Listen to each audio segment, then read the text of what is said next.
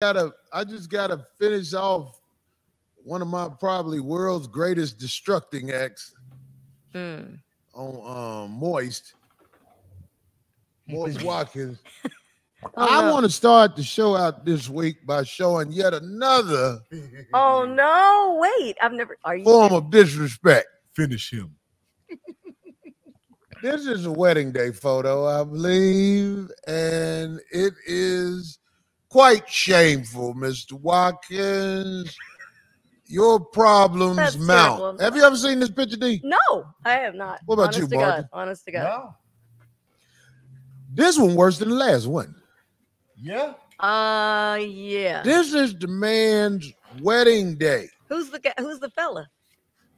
Okay, So Willie D. Boyce is the one looking goofy, I can't see. It's cut off from here. and my brother Willie D Oh, there you go. Oh yeah. Oh, look at is that. the face. one she looking like. Why couldn't it be you? That's terrible. If you I'm look sorry. at I don't this- mean to be if loud. If you was a random person and you looked at this picture, you would think Willie D would be the one married. Now he's the one walking her down the Willie aisle. D looking at her like, no, bitch, go up there and get married to this man. Gotta play it off. Hey, Do you see Boyce Watkins' face? yeah. It looks, Super simp face ass. This is ridiculous, dog. he looked like the daddy walking her down the aisle. Quick backstory on this. Corey Holcomb made a joke about a couple weeks ago saying that he wished that his baby mama was not alive. Boyce Watkins used that as an opportunity to essentially launch a lot of criticisms and everything at Corey Holcomb. Corey Holcomb then proceeded to roast him pretty badly. Boyce Watkins replied with what I assess to be a lot of deflections where he really didn't answer anything directly. He just used it as a platform to talk about all his other stuff, but he was kind of taking shots and taking jabs. And now this is Corey Holcomb's response to the response of the response of the response. We're that many rounds deep in this thing. Let's go. Bad for you. The man said everybody calling him a simp for the wrong reason, and I know he was doing it on purpose. I got a woman that adore me, that got my back, and I would get down on one knee in front of the world for her. If you ain't have gout, If I didn't have gout, like Marcus said. But I'm saying, like, getting on one knee for a woman that you love don't make you a simp. Getting on one knee for somebody who came back out the streets like Forrest Gump girl did, that's what's simpish about what you did. This is the problem. Miss Watkins, we need you to come out publicly and say you love your husband, because he has lost too much credibility with these photos. I ain't even showed all the shit people sent to me. Man, that was brutal saying that she came about the woodwork like Jenny and Forrest Gump. That was brutal. However, if you listen to Boyce Watkins reply in the last video, he literally said and referenced a lot of times where they were just friends and they were at basketball games and NBA players. And he was talking about all kind of guys over the years that would be interested in her, but he was just her friend. And the question that I would ask is, during that time, if she would have looked at you and just said, "Boyce, I'm ready. Let's make this happen," I tend to believe that he would have been on board with it, which means that he's essentially what we call the beta male orbiter, the guy that the woman is essentially keeping on hold until time and circumstances happen in her life, typically meaning they got older, they're ready, they're going to settle down with this guy who has always been available to them. So, like, if you just listen to and read between the lines with a lot of things that Boyce Watkins is saying, it's proven that Corey Holcomb's original statement is right. Video. Look at your face. Look at her face.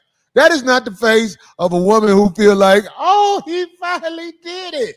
That's the woman's face that's saying, damn, I ain't got no more options. I heard you admit on air, yeah, we talked about what Corey said. That's right, you talked about what I've said. You think I'm just a comedian? That's a great picture right there, though. Oh. What does it say?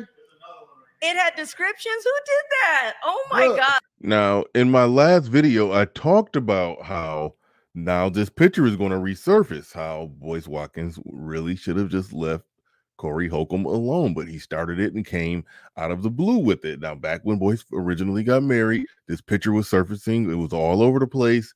You see, they broke it down. They saprudered it just as don't be this guy, be this guy. And, you know, big smile versus relaxed smile, open frame versus closed frame, arm on the shoulder versus arm on the small of that back.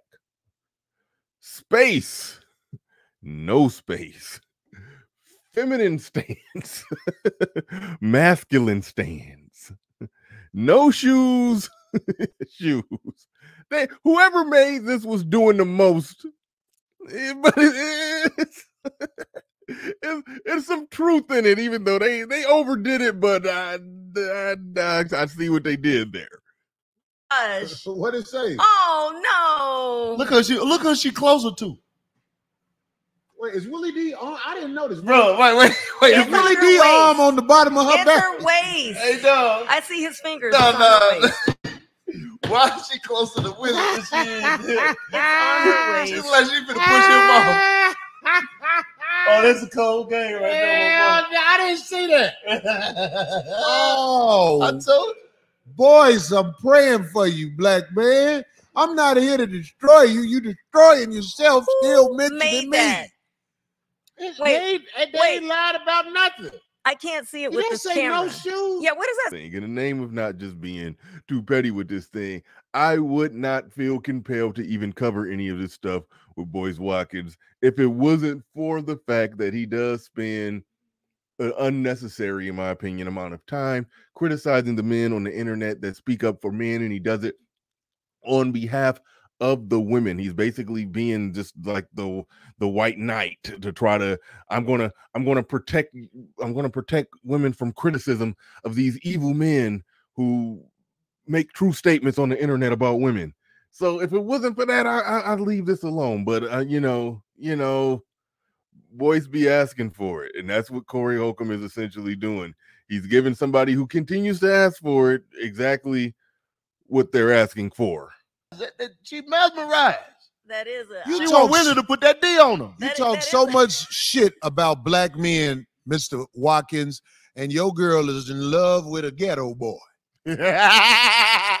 Oh my God, I feel bad for you. My mind playing tricks on me.